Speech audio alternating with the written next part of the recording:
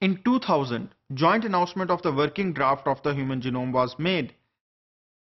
In the picture, you can see on the left-hand side, the bald guy is Greg Venter, founder of Celera Genomics. In the middle, you can see Bill Clinton, president of USA at that time.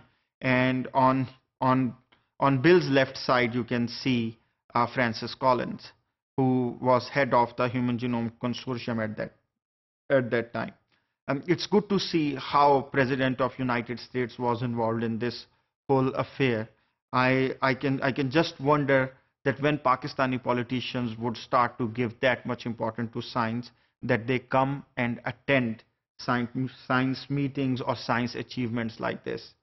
Celera Genomics published their results in Science, which is a very famous journal, and Human Genome Sequencing Consortium published their results in Nature a day before Celera did, in world famous journal Nature, with the title Initial Sequencing and Analysis of the Human Genome. So since then, and before that, we can see the timeline of the genome sequenced. So in 1984, Epstein-Barr virus was sequenced, and in 1992, mapping of the Y and chromosome 21. Y is the chromosome which makes male a male.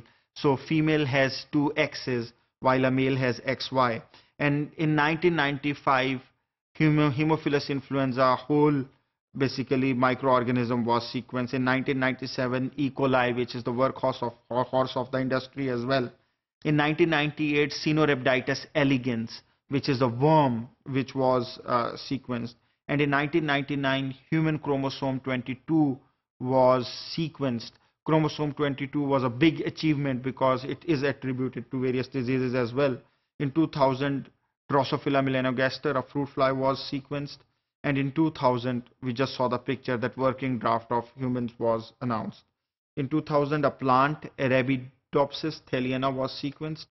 And in this particular image, what you can see is that across the years till 2005, when we have sequenced chimpanzee as well, we have been able to sequence many genomes, but the genome size is increasing. And interestingly, now the time which we take to sequence is decreasing drastically. So, first printout of human genome is present at the Wellcome Collection in London. The 3.4 billion units of DNA code are transcribed into more than 100 volumes. So in this particular image, you can see that the chromosome 4 is on around 6 or 7 books. So you have more than 100 volumes, which has nothing but A, G, C, T, C, G, A, and so on and so forth. But an interesting thing happened, and that is that somehow the advance in technology made it possible for us. You can compare it to what we call in computer sciences Moore's law. So what happened in computer sciences is that the number of transistor counts exponentially has been increasing. So if your computer used to have one transistor back in 1971, in 2011, it has around 1 billion transistors. So the growth and also the computing power. So what happened with the sequencing data is that cost has been going down, following pretty much actually even crossing Moore's law. So what you can see that what was very expensive to sequence a human genome, you had to spend around $1 billion, more than $1 billion on that. Now you can do at a fraction of a cost. So in this particular graph, you can see that how the cost is decreasing per raw megabase of DNA sequence.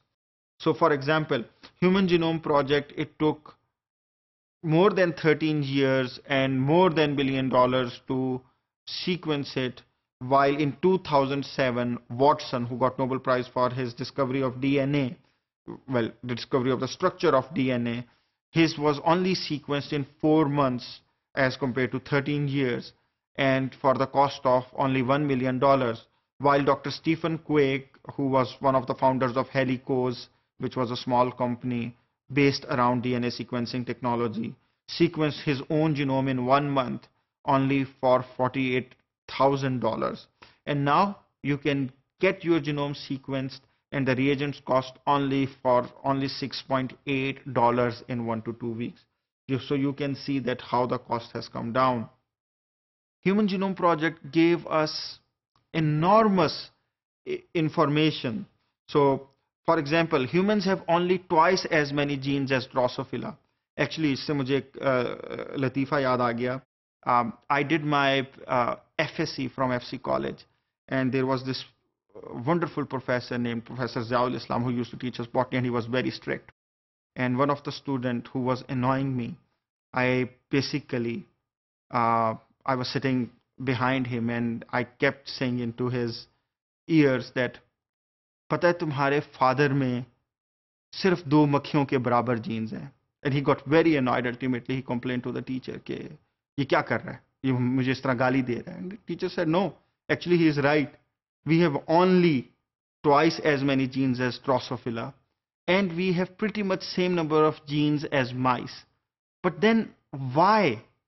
One thinks why Drosophila has so many genes and it is of this small size, और mice में भी इतने ज़्यादा jeans की उसको क्यों ज़रूरत है? क्या हम लोग बहुत थोड़े जीन्स के साथ फंक्शन कर रहे हैं? This is one question which comes to mind, which we will explore later when we will study genome organization. But there is a good news.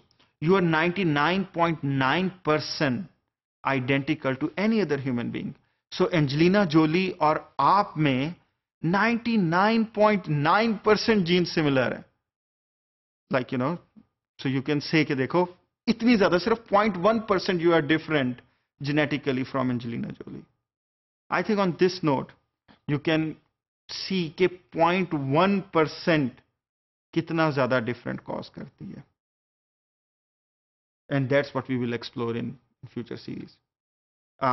लेकिन एक चीज़ जो Human Genome Project ने बिल्कुल खोल के कर दी was that common belief before Human Genome Project was that we have around 30,000 genes, but now though the number has been reduced to 20,000, and people thought that there will be a lot of actionable genes, कि ये सारे drug targets हमको पता लग जाएंगे और हम सारे डिजीजेस को सॉल्व करने में कामयाब हो जाएंगे.